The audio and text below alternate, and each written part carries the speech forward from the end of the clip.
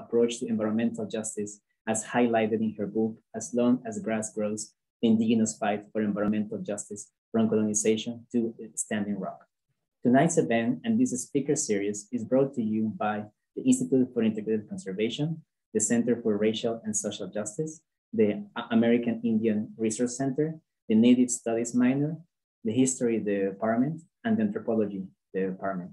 Thank you to all our collaborators for their support and partnership on this series. Before we begin, we wanted to acknowledge the indigenous peoples who are the original inhabitants of the land that the William & Mary campus is on today. The Cherokee's, Chickahominy, Eastern Chickahominy, Madaponai, Monacan, Nansmon, Nottoway, Pamunkey, Padawumaki, Upper Madaponai, and Rappahannock tribes, and pay our respects to their tribal members, past and present. Tonight's event is part of the 2021-2022 Conservation Speaker Series. We would like to invite you to participate in several upcoming events. On October 7th, the IEC will be hosting an open house to celebrate our launch in 2020 and our growing conservation network. We invite you to stop by the IEC house to learn more about how you can get involved in advancing integrated solutions to conservation challenges. You will also have an opportunity to learn about the projects that William & Mary undergrad students have been doing in collaboration with local conservation partners in 2021. Food and drinks will be served. Please stop by the IEC house in 221 North Bandar Street. Additionally, we invite William & Mary undergrad students to join us for an info session at the Cohen Career Center on October 11 to learn about the year-long conservation research program. Students will learn about how they can work with external conservation partners and faculty mentors on applied conservation projects that advance real-world conservation solutions. They will learn about the application process, and they will hear firsthand from students currently in the program. As part of the IEC seminar series on environmental justice and indigenous voices in conservation, we will be hosting an event featuring a discussion with Wilbur Slockish Jr., the chief of the Klickitat tribe and member of the Confederated Tribes and the bands of the Yakama Nation, who has dedicated his life to protecting the treaty rights and water resources of the river people. In 1982, Slockish was arrested along with David Sohapi Sr. and 3 other Native men for illegally fishing and selling their catch from their home along the Columbia River, a case now known as Salmon Scam. This 2-part event will include a screening of the documentary River People Behind the Case of David Sohapi, followed by a discussion led by history professor Andy Fisher with Wilbur Slockish Jr., reflecting on the legacy of Salmon Scam and his lifelong commitment to environmental justice. Finally, on October 29th, we invite you to join us in our support of the 15 William & Mary undergrad students in the IEC Conservation Research Program, who will be presenting the results of their year-long conservation research projects they have completed in collaboration with external conservation partners. Please visit the IEC website to learn more about this event and to register. We hope to see you at all these upcoming events. Tonight's event will start with a talk by Dina Gilio-Whitaker and will end with a Q&A session. We encourage questions from participants. To ask questions, please use the Q&A feature at the bottom of your Zoom screen. All attendees' mics and videos will be turned off throughout this event. Tonight's event will be recorded, and we will be sending a follow-up email with a link to the recording. Information about upcoming events will also be circulated by tomorrow. Without further ado, it is my distinct pleasure on behalf of the collaborating partners bringing you this event to introduce Professor Dina Gilio-Whitaker.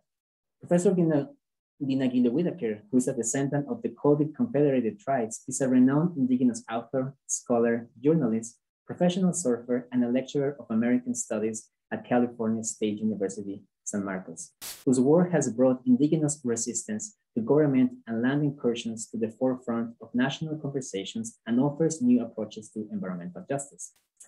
Gilio-Whitaker serves as the Policy Director and Senior Research Associate at the Center for the World Indigenous Studies, where she works with indigenous governments to formulate environmental policy strategies in cooperation with federal and state governments and organizations.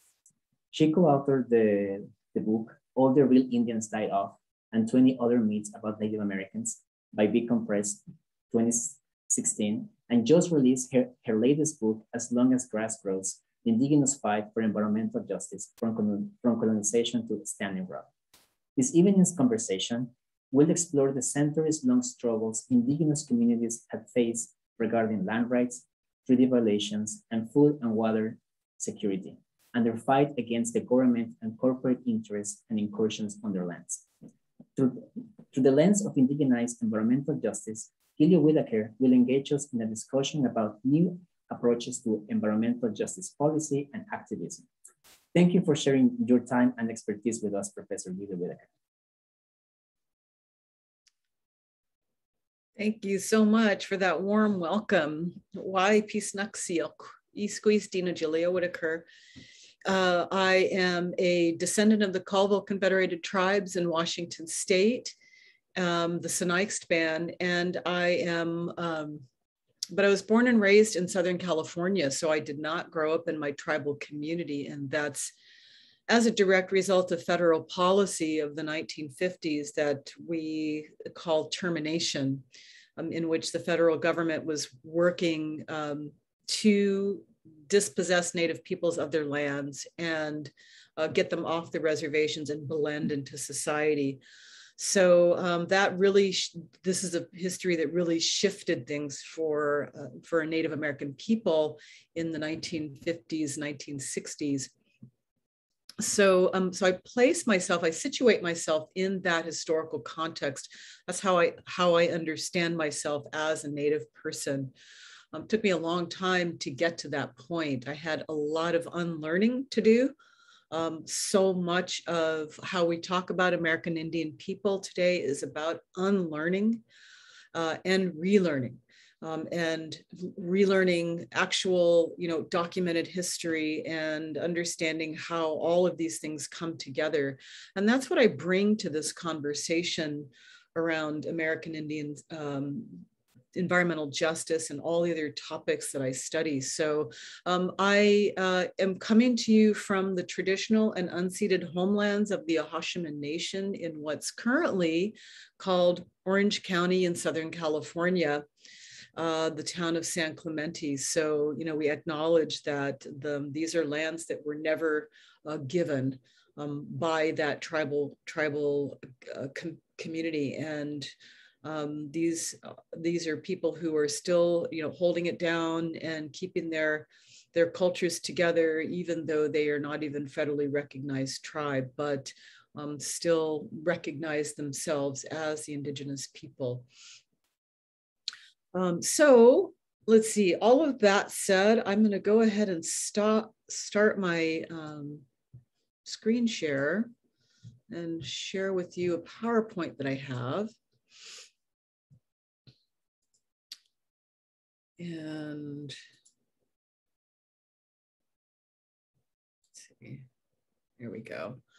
So what I want to talk to you about is I'm going to give you kind of an overview of this idea of indigenized and decolonized environmental justice and how I think about it and how I came to this, to think about environmental justice in this way, because it's the result of a long journey of my own life as a Native person, but also, my academic journey as a student as well. So, so what do we mean when we say indigenizing environmental justice?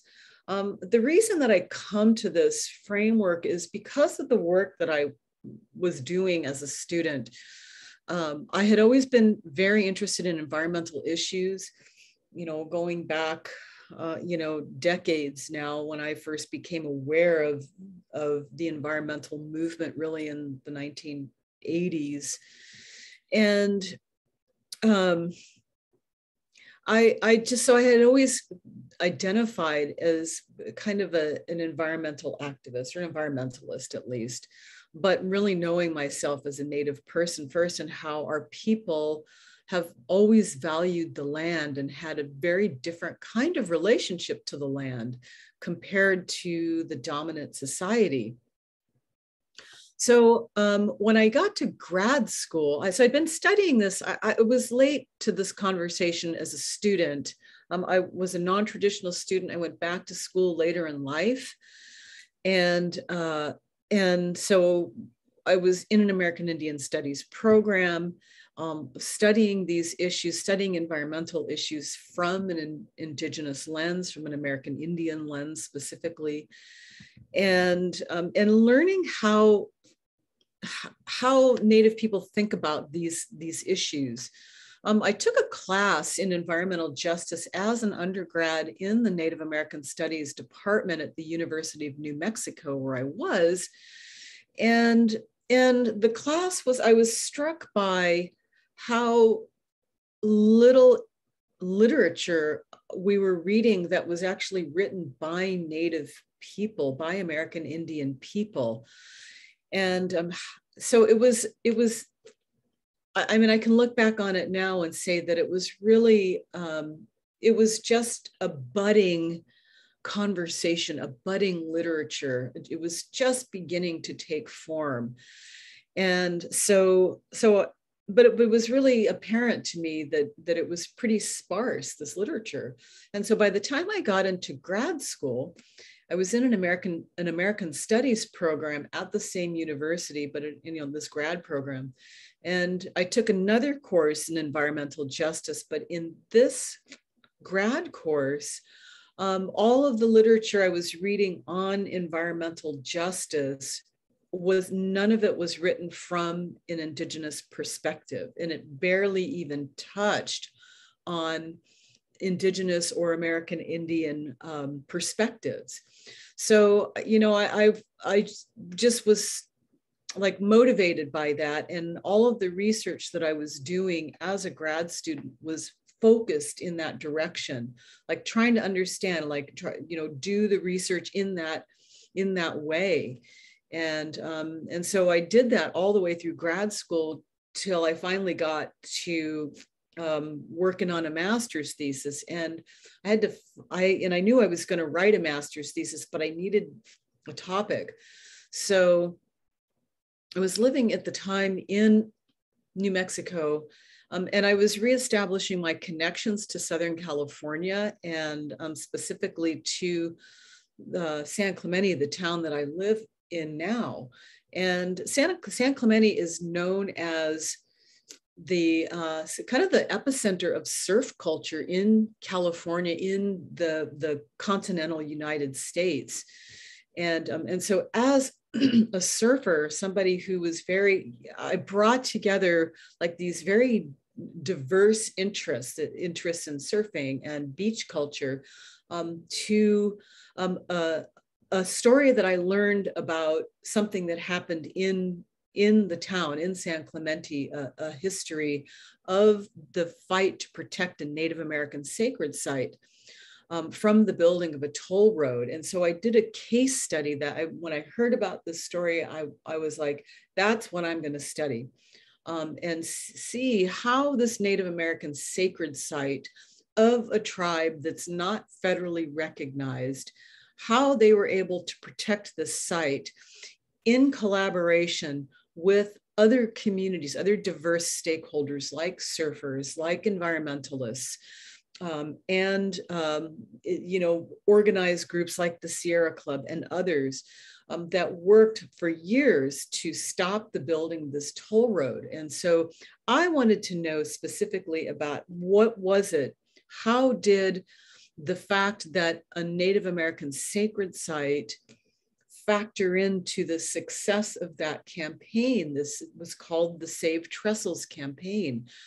So that's what I looked at, and that became the master's thesis. And then that became the seed for what turned into this book, As Long as Grass Grows.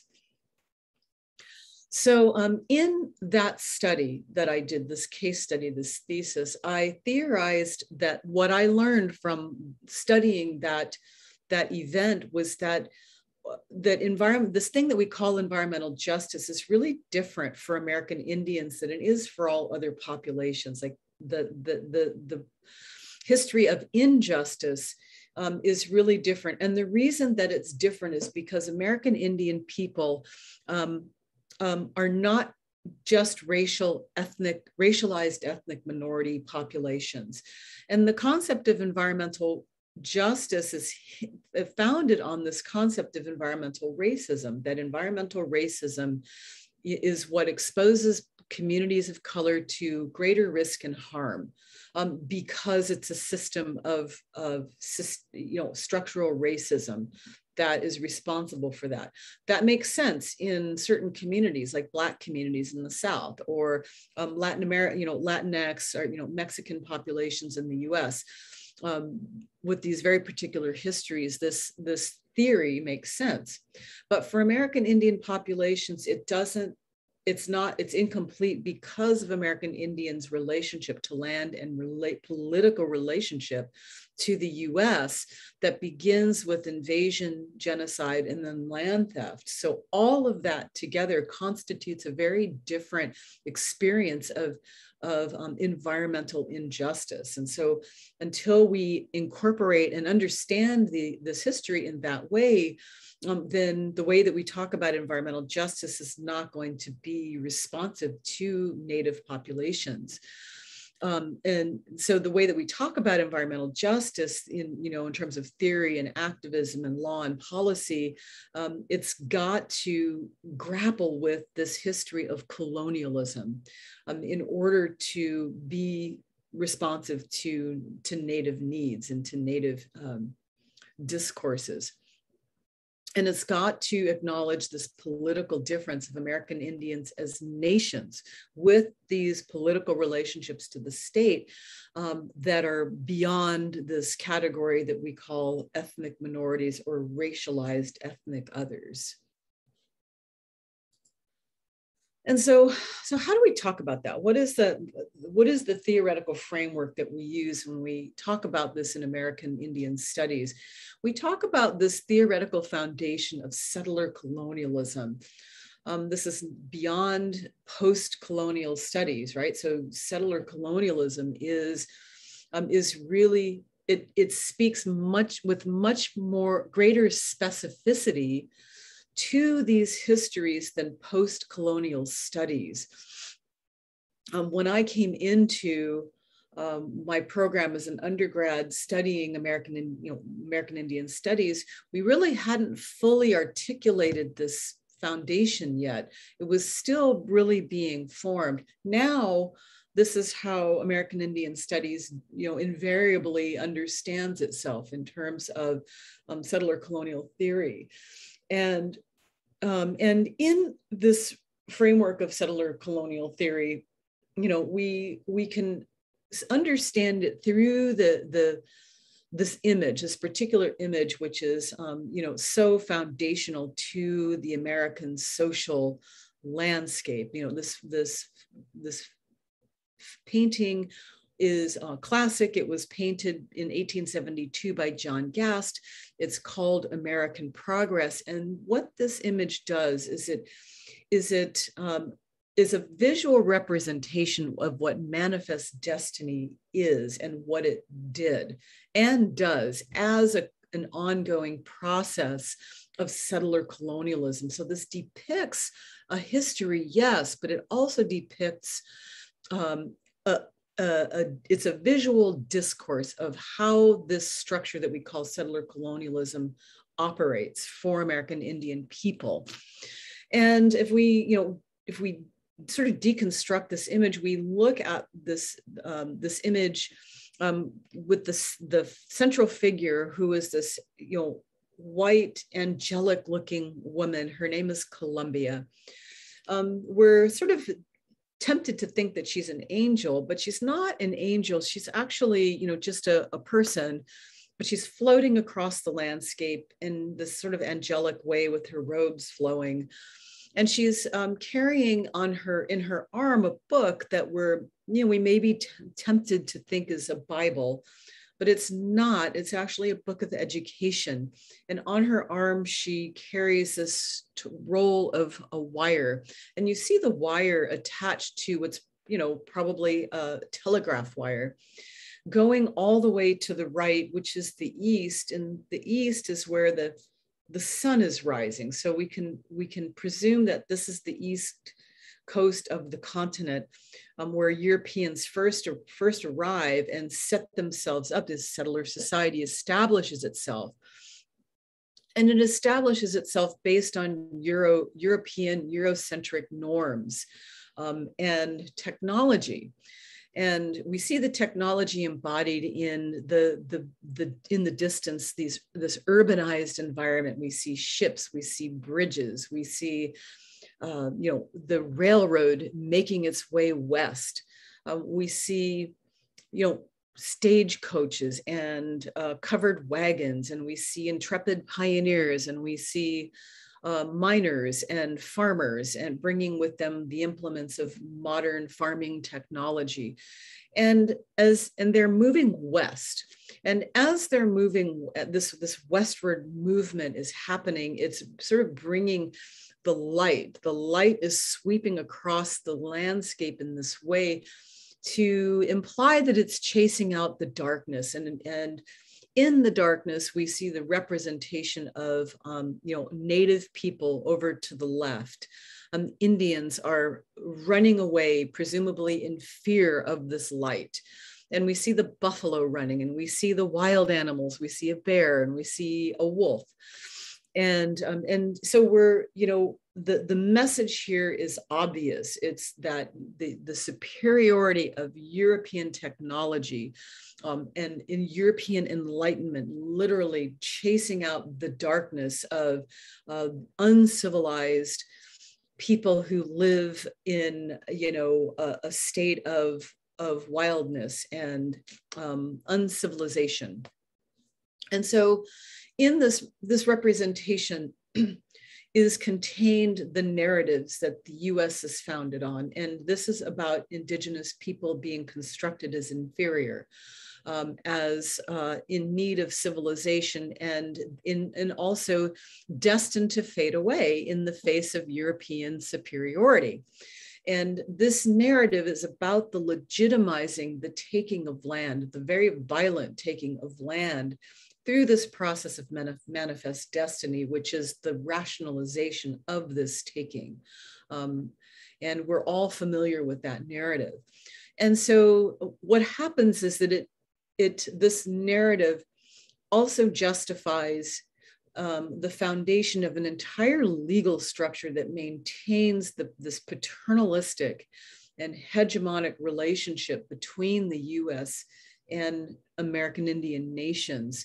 And that's a whole big conversation that I don't have time to get into, but this begins with the first Supreme Court decision in 1823 that is about American Indians. It doesn't involve American Indians, but it's about them, about the US need to establish clear land titles. And so this case called Johnson versus McIntosh gets argued, and this case establishes what's called the doctrine of discovery. And the doctrine of discovery then becomes the foundation for an entire body of law that still governs American Indian lands and lives today.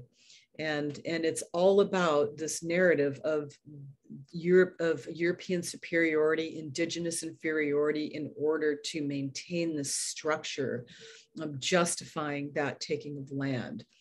And so we say that settler colonialism is always genocidal because settler colonialism is about the elimination of the native. As Patrick Wolf famously said in his 2006 essay, it's about eliminating the native in order to replace. That's what settler colonialism does. Eliminates native populations in order to replace with settler populations. And these are all very whitewashed narratives that we are all socialized in our educations and conditioned to believe, whether we're aware of it or not. So as this process of settling happens, going from east to west throughout, several centuries, a handful of centuries actually, it's about the remaking of the landscape in the image of Europeans, and it's all done in this language of modernity. And so Western expansion, we understand this term, Western expansion, the Industrial Revolution, these are all very positive ways of depicting this very profoundly violent history, and in ways that celebrate this, narrative of European superiority. And it's all about progress, and but as it's narrating itself in this way, these narratives of European superiority and genius and industrial, innovation and all of that kind of stuff is all about while it's bringing progress to settler populations, it's bringing death and destruction to indigenous populations. And it does this in a huge variety of ways. And so the images that I have here are just a very, very brief examples of how it does that in these particular landscapes. The image on the left you see is the image of the Missouri River watershed. This is where the Standing Rock Sioux tribe is, where, the book that I wrote, As Long as Grass Grows, it takes Standing Rock as another case study of what is a really recent example of what environmental injustice is for Native people. And of course, that was about the stopping of the building of an oil pipeline through treaty protected lands.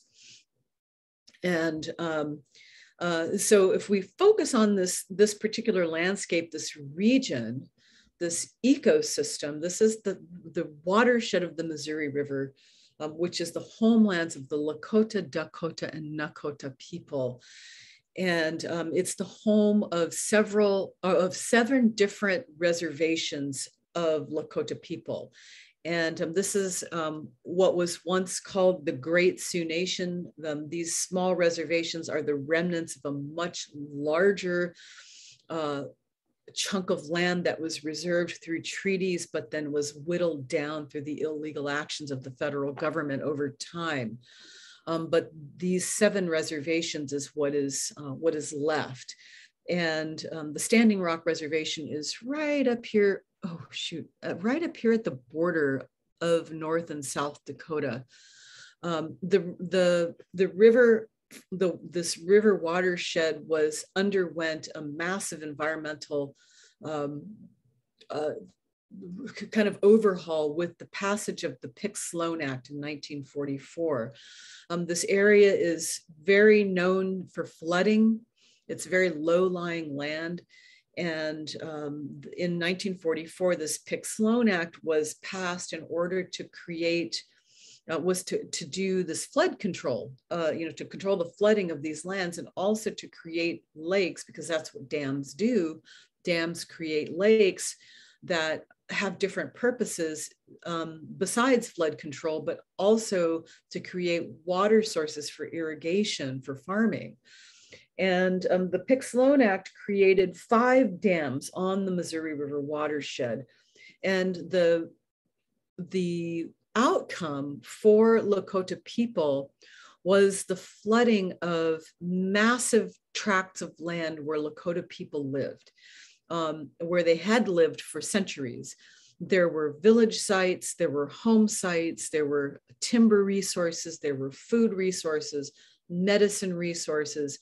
And when these dams were built in the 1940s, it flooded those lands, and those lands displaced over 900 families. So we're talking thousands of people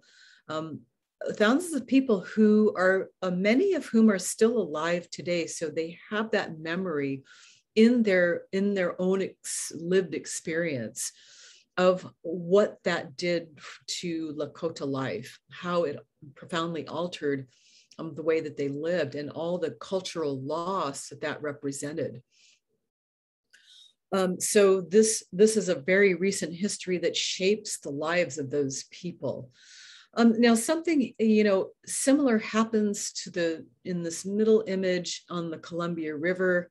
I heard Professor Galeano talking about you're going to be having an event coming up in a few weeks about salmon scam and the showing of a film called River People. This is very much tied to, this is exactly, you're going to be hearing about this history here, and this is the history of the people in the lower, this history that you're going to hear about in a couple of weeks happens in the lower Columbia River watershed, or the what's called the Southern Plateau. And this is the Yakima people, the Umatilla people who are Columbia River people who are whose lives revolve around the salmon in a place called Celilo Falls.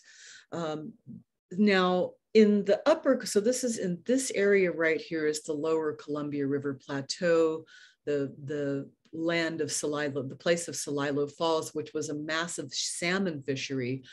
Now up here on the upper Columbia Plateau, this is where my people are from, on the Colville Reservation. We had a salmon fishery there too called Kettle Falls. And in around 1940, another dam was built. The early 20th century was a time of massive infrastructure projects that went along with the Works Progress Administration of the Roosevelt administration to revitalize the depressed American economy. And so they did these massive infrastructure projects to help jumpstart the economy. And dams were a huge part of this. So they built a dam on the Colville Reservation called the Grand Coulee Dam. The Grand Coulee Dam was the biggest reservation the biggest dam project in the world at the time. And it was highly celebrated for this, feat of engineering genius. But what it did was it dammed the Columbia River, and the lake that it created backed up many miles, and it flooded our salmon fishery of Kettle Falls. So by 1941, this is the heart of our culture. This is the heart of cultures of this entire region in British Columbia and northern Washington and Montana and Idaho. For thousands of years, this was the center of culture. People came here to salmon fish, and salmon was for our people what buffalo is to the people on the plains. So, that was one particular history of dam building. But then you have what you see on that image is the ongoing building of other dams in these tributaries in the Columbia River watershed. And the ecological impact, the impact altogether that this has, these dam building projects in this region, is that it impedes salmon runs and the ability of salmon to perpetuate themselves. And so it's led to this massive collapse of salmon populations that we are currently experiencing today. Not only is it genocidal, like a culturally genocidal impact for Columbia River people, but it's an ecological, an ecocidal impact. So this concept of ecocide, brings together several concepts, like the killing of an ecosystem, combined with the term genocide, which when you have these kinds of massive remaking of landscapes like this, are culturally genocidal to Native people. So you have the ecocidal impacts of the environment plus the cultural impacts to people. So it's sort of a double whammy. So for us, we didn't suffer the kind of displacement that the Lakota Sioux people did in the watershed, but it's more of an ongoing, unfolding ecological crisis that we're dealing with today. Now, something completely different happens on in this image on the right, which is a representation of uranium mining in the Western United States, and particularly in the Southwest, where you see all of these black dots represent the proliferation of mines, of uranium mines. And of course, this history goes back to the early 20th century. It really cements itself in the 1940s, again, the same period that the dam building era happens in, but it's really in response to the Manhattan Project and the building of nuclear weapons in the U.S. and then later the nuclear power industry. So it turns out all this uranium, which is what is the source material for nuclear power and nuclear weapons, turns out 2/3 of all the uranium deposits on the continent in the US are on native lands. So native people get shoved off to lands that settler people don't want. These are considered wastelands. Then uranium's discovered, and now it's a resource that the settler government wants. So it goes about, massively extracting uranium from these lands for decades, but it's done in this very unsafe way, especially in the Navajo Nation. And for decades, this goes on. Navajo people and Pueblo people are sent into these mines, under the guise of the jobs program. They are given no safety equipment whatsoever. Not surprising when a few decades later, there's massive, outbreaks of lung disease and lung cancers and respiratory illness and they're dying, in huge numbers because of the, basically radiation poisoning. And so, the mining stops, but what's happened is that none of these mines are cleaned up. And so to this day, you have hundreds, in the thousands of mines on what's called the Colorado Plateau, where these uncleaned up mines are still leaching radioactive waste into the lands and the air and the water of Native people, still impacting their health.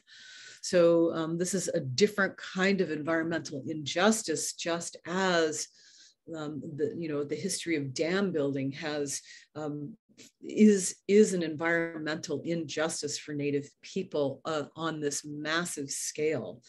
So the point here is about how modern settler life has these devastating impacts, these environmental injustice to Native populations that are ongoing.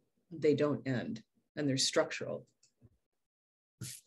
So in the book, I'm giving you pretty much highlights of some of the main themes that I tackle in the book. And one of the themes that I tackle in the book is the history of the environmental movement. And it's really a very problematic relationship to Indian country. It's not something that has been written about a lot. It's something I wanted to write about for a long time. And I was glad that I got the chance to do that. Because I'm a child of the 1960s and I grew up in California, I sort of identify with the counterculture movement. And I saw how it went wrong. I saw while that era of cultural resurgence was it's still so celebrated in America today, this countercultural movement. It had so many problems for American Indian people. And part of that is how the environmental movement was deeply embedded and connected to that time, to this cultural resurgence. So sometimes referred to as second wave environmentalism. But if we take that as part of a larger continuum of growing environmental awareness in the US, it traces its origin to the conservation and preservation movements, which have their roots in the mid 19th century. If we take it back to Ralph Waldo Emerson and the Transcendentalists, and people like Henry David Thoreau, who also came out of that time period in the mid 1800s. And then later, John Muir, he comes to California from Wisconsin. And of course, he becomes famous as one of the founders of the Sierra Club in 1891 or so. And so they have this idea that comes out of this anxiety of growing urbanization in the East Coast. And, going back to that image that we saw of Columbia and, that painting American progress and, to the right, the urbanization of Eastern cities and this growing anxiety about the loss of, so-called wilderness. And that gives birth to these wilderness or these narratives about the virgin wilderness. Of course, that had been pretty well entrenched in the American mind, beginning in the 1600s, and the idea of wilderness as unpeopled landscapes and the pristine myth. And this separation of people from landscapes, and that's what they brought to this idea of conservation and preservation, that wilderness needed to be protected, and the way that you protect it was to prevent people from being in there. And this gave birth to the National Park System, National Park Service in 1872 with the creation of Glacier National Park, and then later, the first one was Yellowstone, and then Glacier, and then Yosemite. And this is, what's happening at that time. It's during the 1870s when the federal government is aggressively pursuing Native people, forcing on them treaties that push them onto reservations and dispossess them of their traditional lands, which is classically the case in the case of Yellowstone. And as Mark David Spence talks about in his book, Dispossessing the Wilderness, when he really breaks all this down, he talks about how, this concept of wilderness had to first be created. And that's what happens with the establishment of Yellowstone as this wilderness, national park. And then it gets replicated with Yosemite here in California. And these are places of long-term indigenous habitation. These are places that are deeply important to Native people. They are places of where they live, where they have sacred sites, places of significant cultural and spiritual importance, not to mention sources of food. So these are places that Native people have always used, but then, because of these narratives of conservation and preservation, they need to be protected for, human use. But indigenous, it all happens in this way of dispossessing indigenous people to make it happen. And white supremacy. So when we think back on this idea of European supremacy and superiority, it's all bound up with whiteness. And that's the foundation of all of this. Native peoples as inferior, so that Europeans are superior. And This, of course, all gets encoded into the legal system. So by the time the mid-20th century comes along and the counterculture emerges with this new second wave of environmental, thought, that comes with these new threats to the environment, with things like the massive oil spill in Santa Barbara in 1968, with things like the Cuyahoga River catches on fire, and that happens around that same era, and other things are, pollution is becoming a thing that, and littering, and we get this new campaign by something called the Keep America Beautiful campaign, and it's about preventing littering and this new term pollution, and so what happens is this group, Keep America Beautiful, comes up with this campaign that uses images of Indians. It's the first time that Indians are referred to in this way in America. That is, somewhat respectable. But Indians, it's a new stereotype, and it's the stereotype of this is the savage Indian, right? Before, Indians were savages; they've always been savages, noble, but they become, violent savages, and they sort of progress from being violent savages to being noble savages toward the end of the 19th century, because they're no longer a military threat, and they become romanticized in this period. And then there's this new kind of sensibility to save the Indians, to save the disappearing noble savage. By the time the mid-20th century comes along, and this budding environmental movement, the noble savage appears as the ecological Indian, which is just a repackaged version of the noble savage stereotype. So all of this stuff gets encoded into the social landscape, and in the counterculture gets all bound up with it too. And Native people, it's mixed though, because while there's this sort of respect for Indians, it's really a fetishizing of Native people in a way that keeps them locked into these stereotypes, which fundamentally are about the ongoing erasure of Native people because of the kinds of cultural appropriation that comes from it through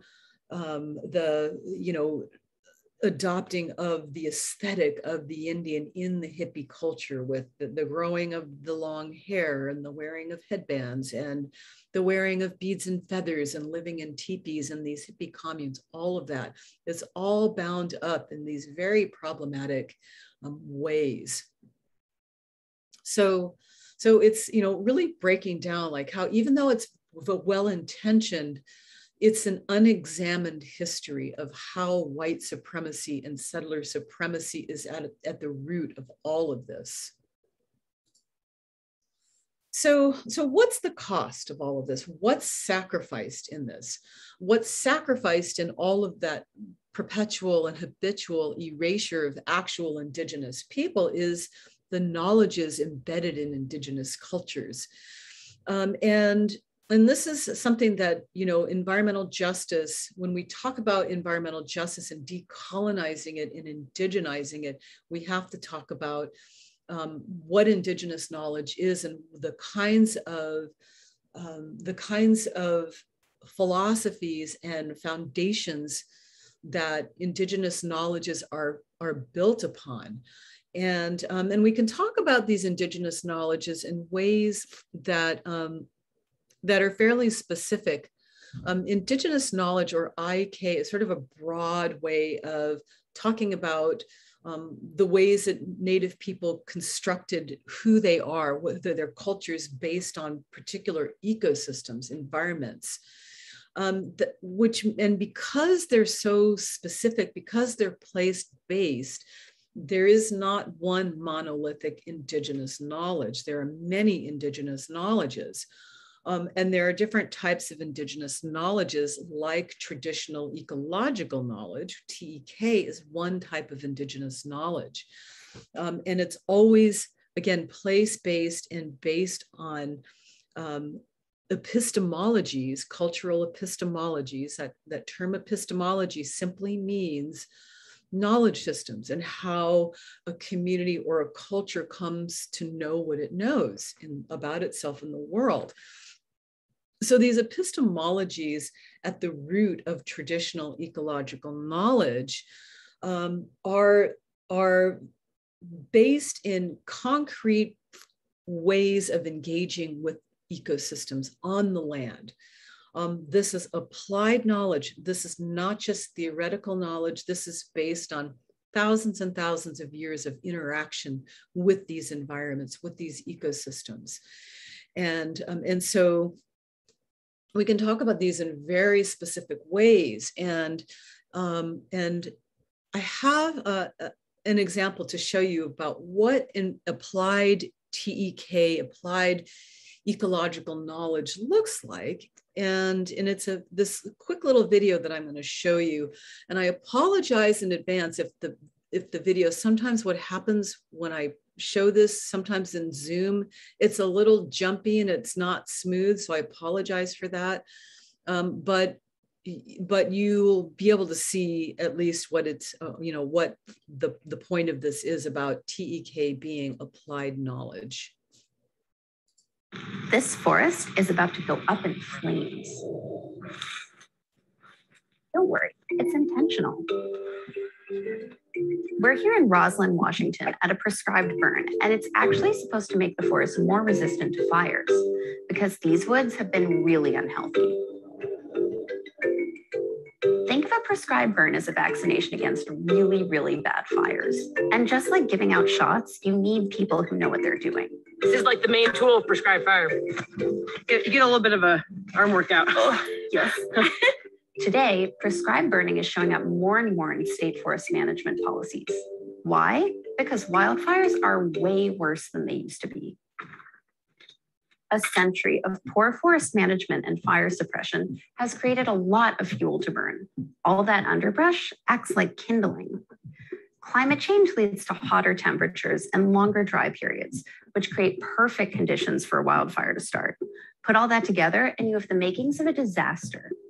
Today's wildfires can even take out big old growth trees that have historically been able to stand up to wildfire. Take this piece of ponderosa pine that's been around for over 2 centuries. This cross-section of a tree trunk is about to teach us a bunch of history, so show some respect and pay attention. Before European settlers arrived, Native American tribes in the Western US were already forest management experts. Many Native peoples embraced fire as part of certain ecosystems. In fact, many trees in the West, like ponderosa pines and giant sequoias, are made healthier by regular human-managed fire. The Yakama Nation used prescribed burning to keep the forests healthy and to cultivate different resources they depended on, like berry plants. But when colonists showed up, it didn't occur to them that the forests were so impressive and the timber so strong because they'd been taken care of by humans. I mean, they were very colorful responses. In some instances, they're just burning things up.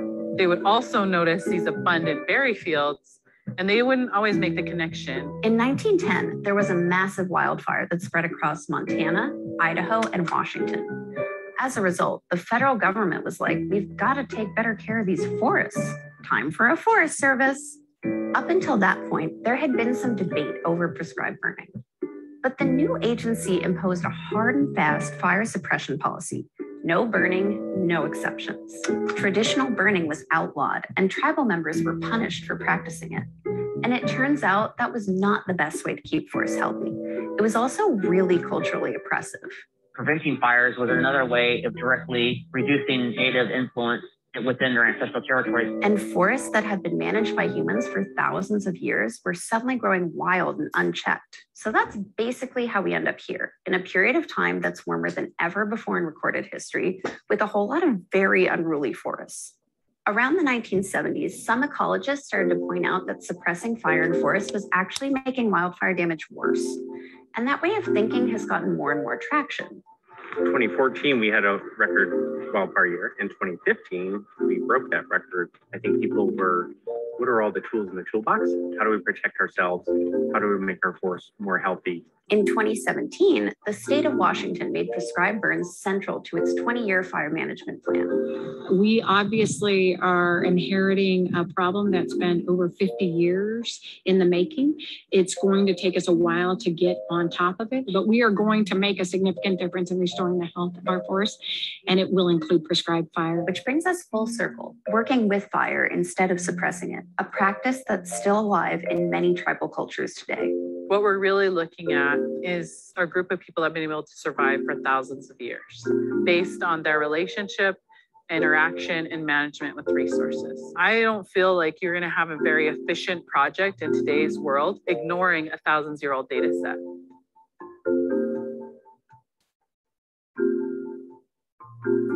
Okay.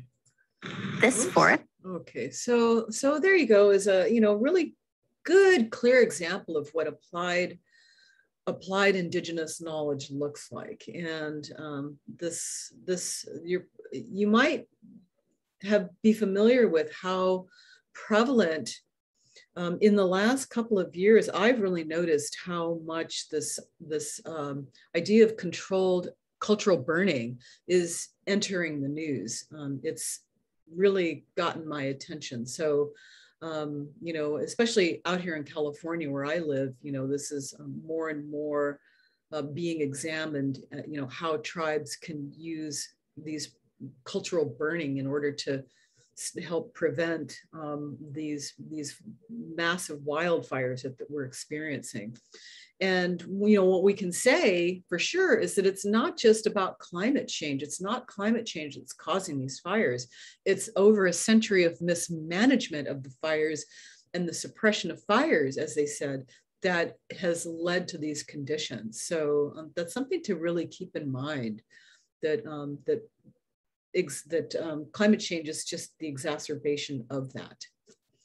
So where does that leave us? Like, for me, it's about decolonizing environmental justice. And if we talk about decolonizing environmental justice, we have to talk about incorporating this, understanding this broader history of colonialism as that which causes environmental injustice to Native people. It has to recognize Indigenous people's very different relationship to the land. Which means recognizing Indigenous knowledge and the importance of it in Native people's, land management practices. Also, we need to pay attention to the United Nations Declaration on the Rights of Indigenous Peoples, which enshrines, among other things, the right to free, prior, and informed consent about things that happen on their lands, whether they're reservation lands or treaty protected lands. So this is beyond consultation.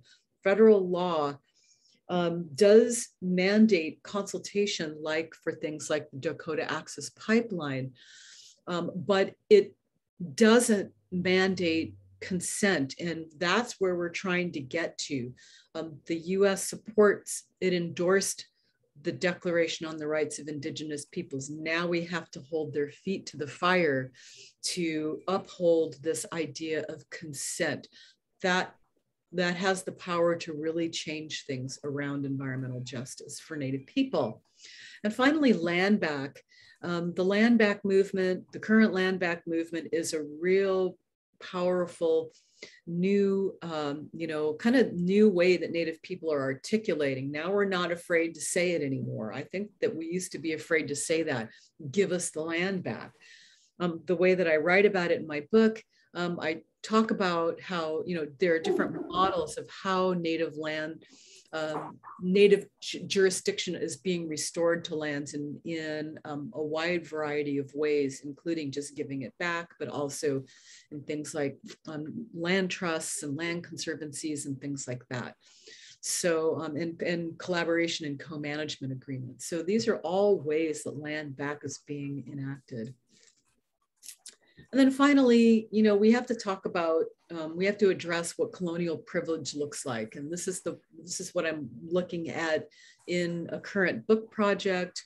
what privilege looks like on stolen land, where we de-emphasize race because we are not ethnic minorities, we are nations with political relationships to the state. These are byproducts of colonialism. These are about how we center land as that which creates social relations in the US in order to get to an ethic of accountability where we can talk about what environmental ethics, how environmental ethics works together with environmental justice to have better outcomes for Indigenous people, for American Indian populations. That's what I'm thinking about these days. And this is my last slide. I'm going to go ahead and stop the share so that we can open up to conversations, question and answers. Thank you very much. This was a very thought-provoking presentation, and I feel so privileged that I got to teach with your book in my environmental justice class. So thank you so much for that addition that we really needed. So talking about that, there is a couple of questions that my students in the environmental justice class prepared for you.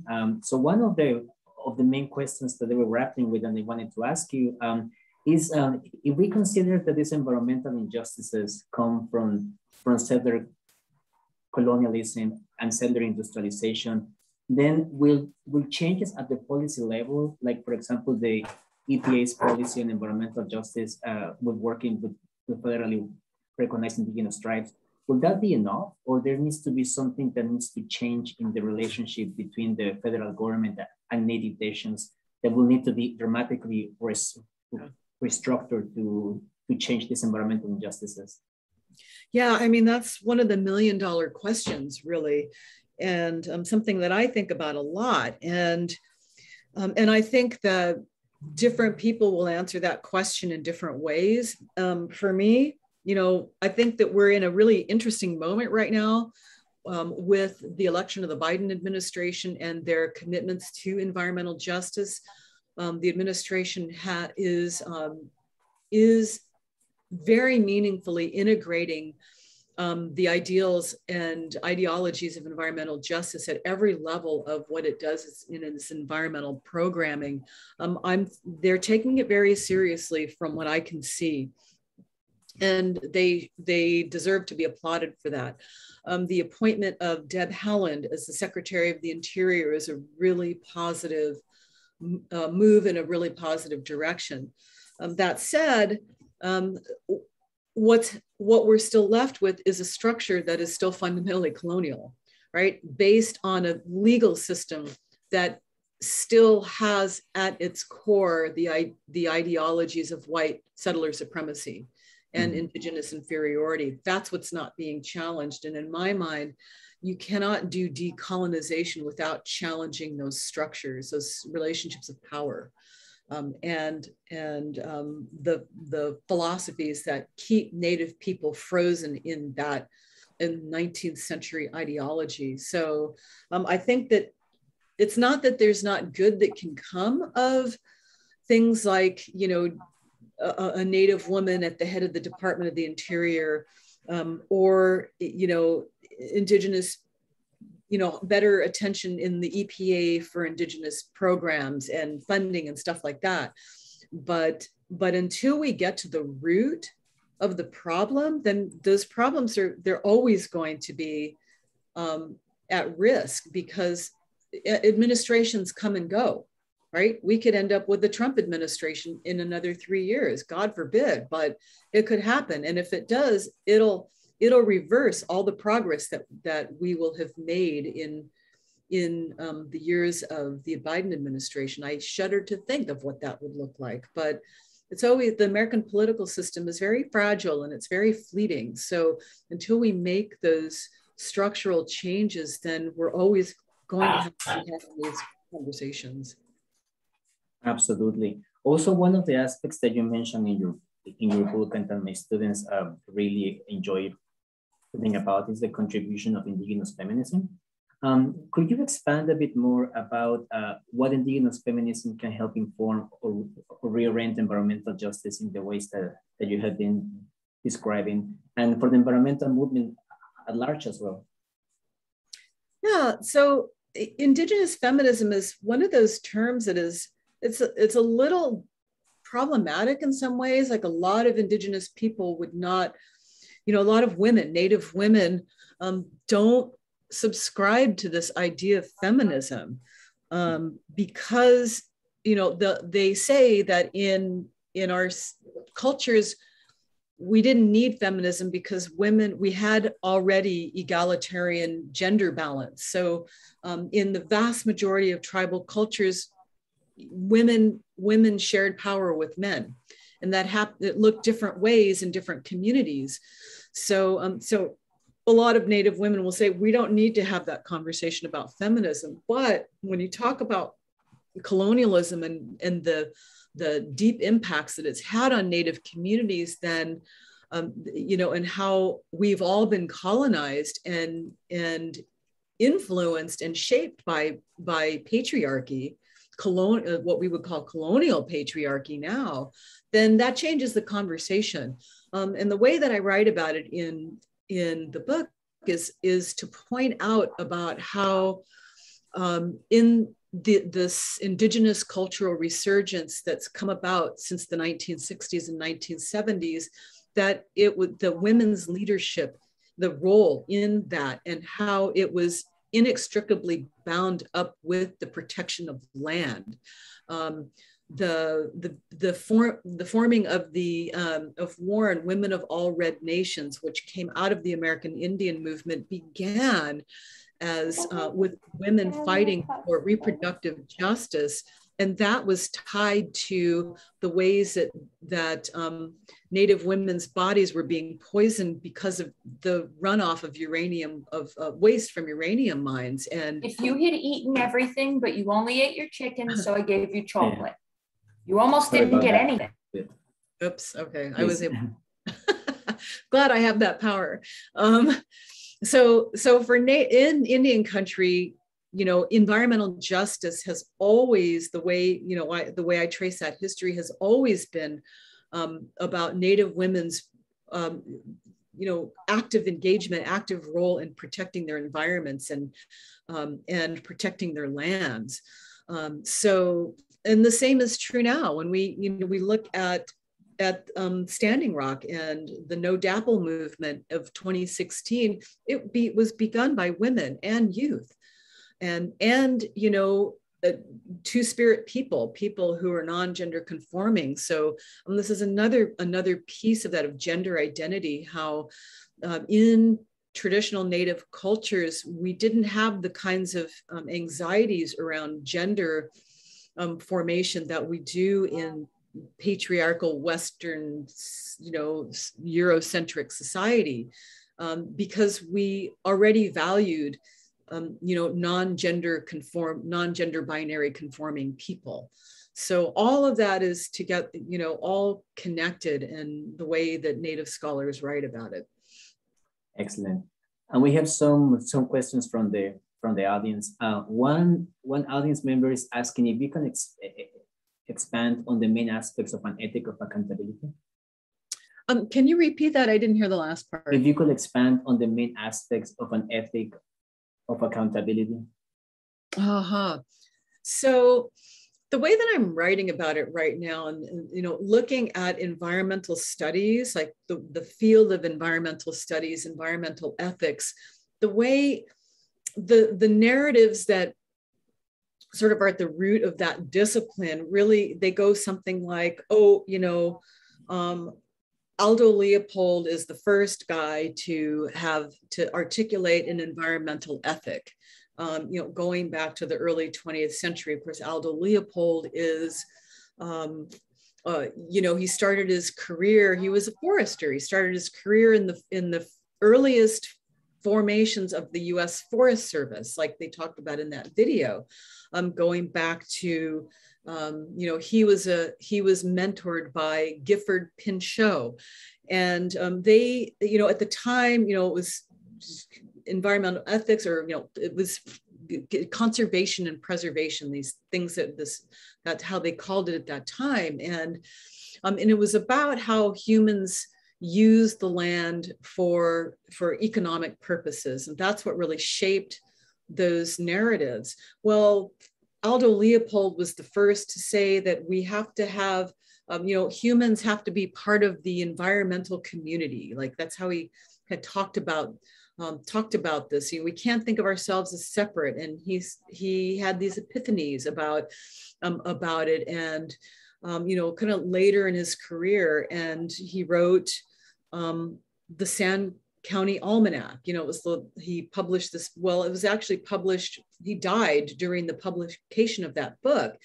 The last chapter of that book was the land ethic. And that's been, come to be celebrated as this kind of foundational narrative of this thing that we called environmental ethics. And so it's this white guy, this white conservation guy that fought against Native people's cultural burning early in the 20th century, who gets credited for having an environmental ethic, when it's Native people who had been living on the land for thousands of years based on knowledge systems that were about relationship to the environment. And that all gets completely ignored so that we can uphold this narrative, this white guy narrative of environmental ethics. And so we have to expose that and name it for what it is.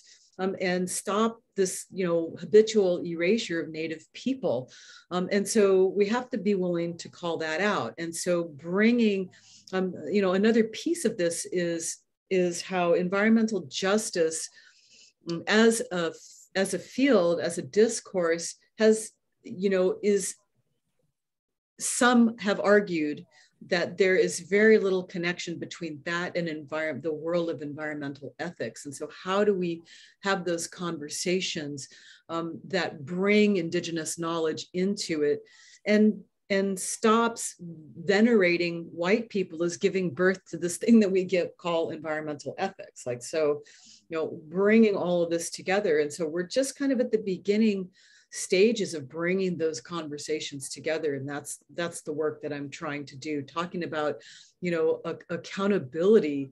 How do we talk about white supremacy and this foundation of settler colonialism and the way that it celebrates whiteness and is dependent on whiteness and Indigenous erasure at the same time, so that we can have a country that's accountable for this brutal history and the way that it's impacted not just people, but environments. So it's a very holistic conversation. Absolutely. We have many more questions on the chat, but unfortunately we are reaching the end of our session. But one final question. So what gives you hope for environmental justice, that environmental justice can be achieved in Indian country? Say it one more time. So what gives you hope for the future that environmental justice can be achieved for Native Americans? Well, I'm optimistic about the Biden administration and their commitments to environmental justice, and Deb Haaland being in the Secretary of the Interior seat. This gives me. I'm cautiously optimistic, although, it's hard not to be cynical, I will say. But if we can keep this conversation moving forward, and I'm also optimistic because what I've seen in my own life in the last couple of years since this book has come out, it's sparked some amazing conversations. And I've been invited into spaces that Native people very seldom are invited into, like scientists, people doing environmental science, people doing environmental law, people doing conservation and preservation work, environmental work. It's been pretty overwhelming for me to see this and to know that what I have had to say in this book and matters to people, and that they find inspiration in it, and that having these discussions about Indigenous knowledge conveys a sense of hope for people, because they're starting to see the bankrupt nature of Western capitalism and economic systems, and how they have gotten us to this place of the sixth mass extinction event, of ecological collapse, all of that stuff. people are finally starting to break through these problematic narratives of Indigenous peoples as being ignorant savages who don't know how to live on the land correctly, because that's what's at the foundation of US society. So, people are being thoughtful about this and being willing to hear Indigenous voices and include them in decision-making conversations and processes and policy. So, hopefully it'll just continue to grow and we'll be able to make more progress around that. So cautious optimism. Thank you so much again. I know that you have inspired the students in my environmental justice class, and you have inspired us again in this event. You have given us a lot to think about, specifically at the Institute for Integrated Conservation. With these questions of traditional ecological knowledge and how finally we are looking back at some of these practices, such as controlled cultural fire, as actually being the solution to many of the problems that were created by the very system of settler colonialism and Western capitalism. So again, thank you very much for joining us, and for the rest of our audience too, a reminder to please sign up for the future events. As we discussed, there are some great events coming on. And we thank you again, Dina, for your participation here tonight. Well, thank you so much. I appreciate the invitation, and go forth and do good work in the world. And thank you for teaching my work. Thank you. Good night, everybody. Thank you, everyone.